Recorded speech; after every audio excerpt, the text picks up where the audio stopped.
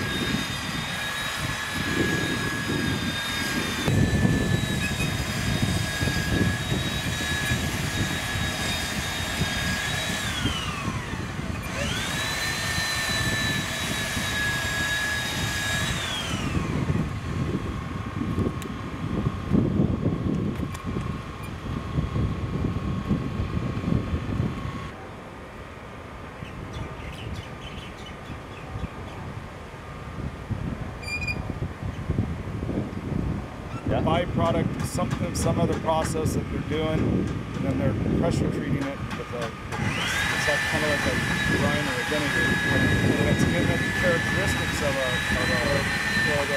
hardwood. Thermite-resistant, 50 years warranty. Yeah. So pretty good stuff, but everything's almost ready to go. So you can see on the ends, and this is where we're doing the facial around it, really to conceal that. The biscuits lock it down. They come with one screw, okay? And I need to check. I asked the question and tell it. Everything has gone to stainless steel. So that is the only one screw that I don't know that's established profile all the way down through. We'll see. And that's what I'm talking about. This would be a test choice environment. Instead of trying to They are warranted. I hope I am.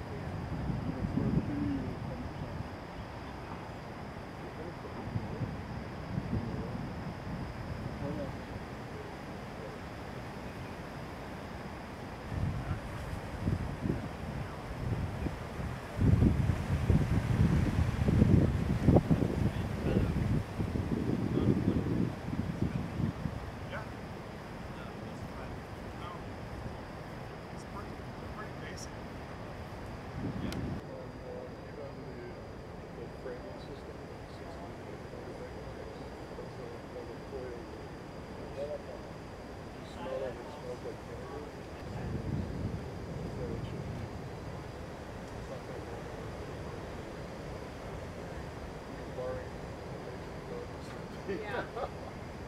Which hopefully, yeah.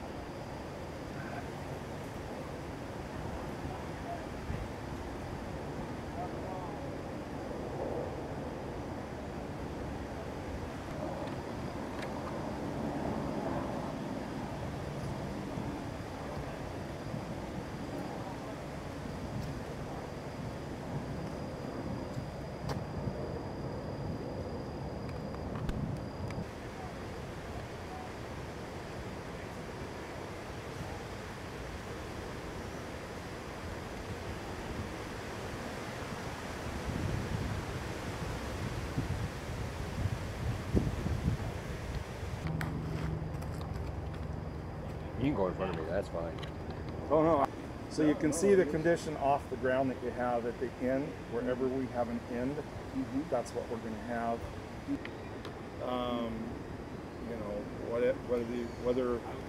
whether it's boxed out or whether you just put material in and put some of those geocells down and fill that with material and bring it up and put something that stays off the wood. We just came back here, figured out where we could best fit it, do the least.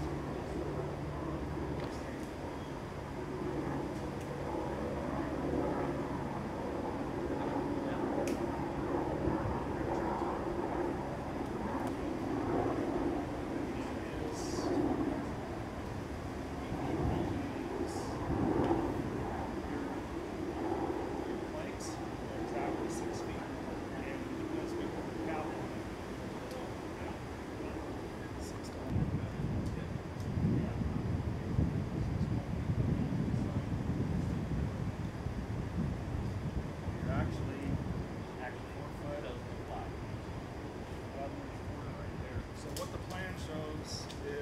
guys can go ahead.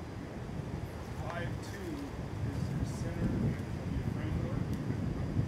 And they show this rail,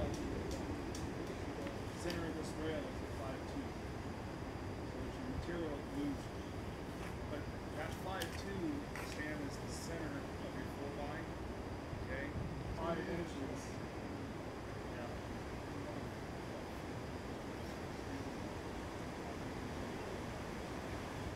The footing goes down, but you've got your 3B in the hole underneath it. Revenue, so much revenue for this week. So much. So we can cheat it, but It's going to change once you get on the there's field. real lumber on the bottom, but the depth is thick. Yeah, you're not, you don't have the support. See, we had basically, you can Decided we're going to be around. I'll only be 110 or thereabouts, so. I'm going to be really old, but Hopefully we're still walking, right? yeah, mobile. Yes. Only if I'm mobile. Hey, but this is a handicapped. about 575 pounds. What's that? About 575 pounds.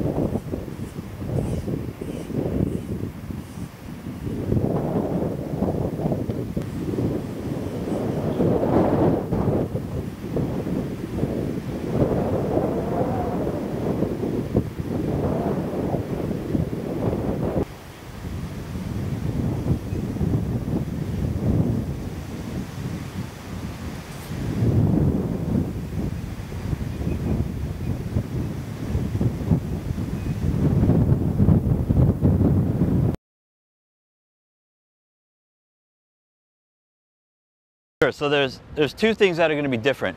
One is the physical improvements on the ground, and the second is the way we're going to manage visitation. They're both equally important aspects of the master plan that we've been working on with the community for 20 plus years now, and we actually never envisioned that it would be implemented this quickly. We were sort of forced into action by the events of last April, which was an unprecedented amount. I think 50 inches of rain in 24 hours hit this area. And when that rain finally subsided, we were left with basically a broken park. There was a parking area here. It was crushed coral. About 80% of that was all washed away by floodwaters. Our water line was broken. The entryway to the park was damaged. The beach was gouged out. Our septic systems were damaged. So in effect, we had a park that couldn't welcome visitors. And of course, the greater issue is the multiple landslides along the highway. And we had a microcosm of that beyond this park on the Nepali coast, where the Colorado Trail had 5 landslides on it. So there's just a collective mess here that created, this is a crisis that created an amazing opportunity.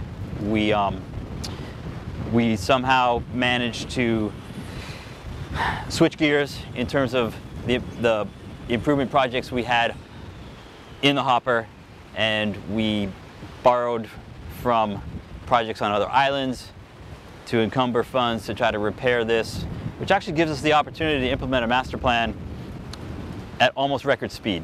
Right? Typically we have master plans that we work on for years, and then we take just as long to get them built on the ground, and in many cases we never finish them.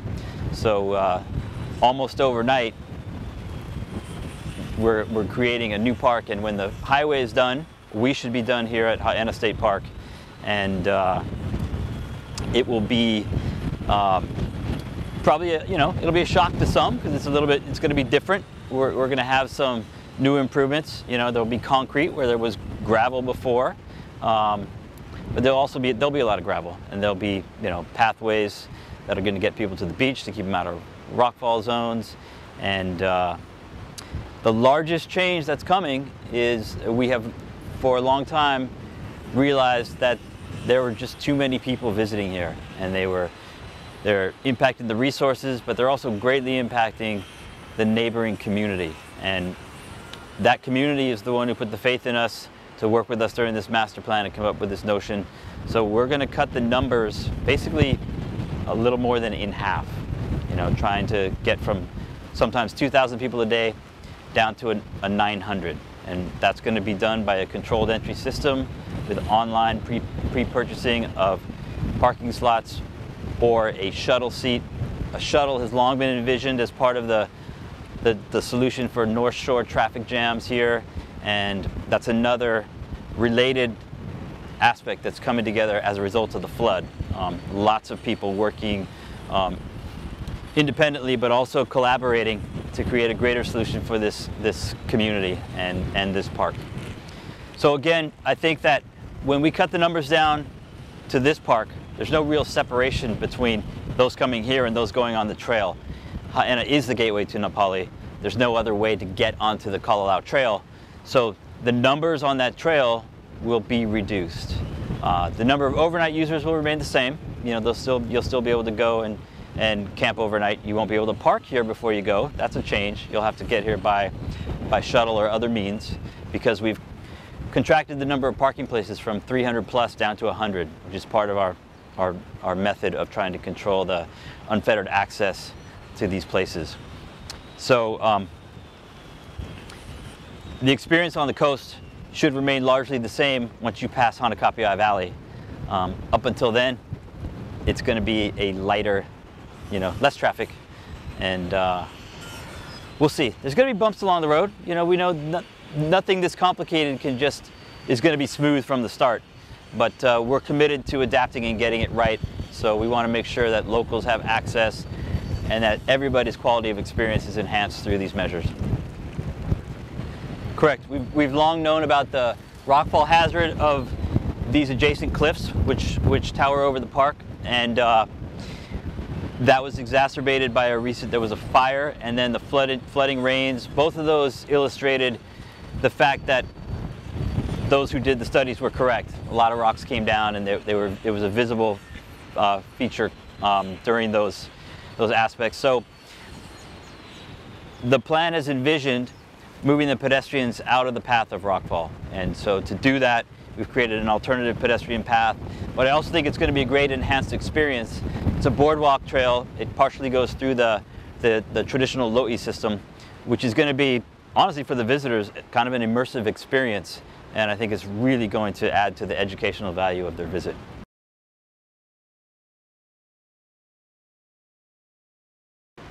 Well, we have to do something, right? I mean, this demand came from it came from the community, and while we didn't create the situation with the number of visitors that are here, we certainly have to be part of the solution and adapting to it. Our first and foremost mission, of course, is to protect natural and cultural resources. And when you have thousands of people tromping through areas that are full of sensitive cultural resources and endangered species, etc., it is our duty to limit that impact. And one of the best ways to limit that impact is to limit visitation. Now, I think that for out-of-state visitors, it's not going to be a foreign concept at all. On the mainland, in other areas, places like Machu Picchu, famous world destinations like Nepali, that's common practice already, because they need to control the impacts of those places. And I think that the average visitor is going to appreciate actually knowing that they have, hey, I have a reserved parking place. I don't have to come down and get turned around or park a mile away. For some, it's going to be better, and we're also trying to, create a situation where there's always room for the locals who want to visit. We know they visit in smaller numbers. I think it's 90% out of state. But if we do this perfectly, we won't have any complaints. If we do it well, I'll only have complaints from tourists.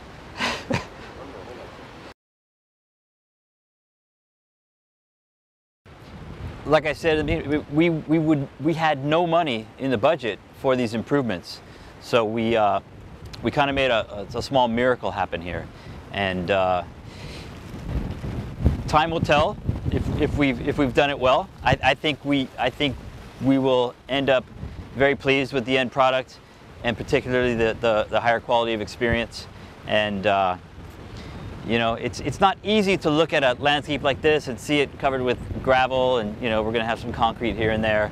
But if that manages the flow and the tensions between the visitors and the community, it'll be worth it.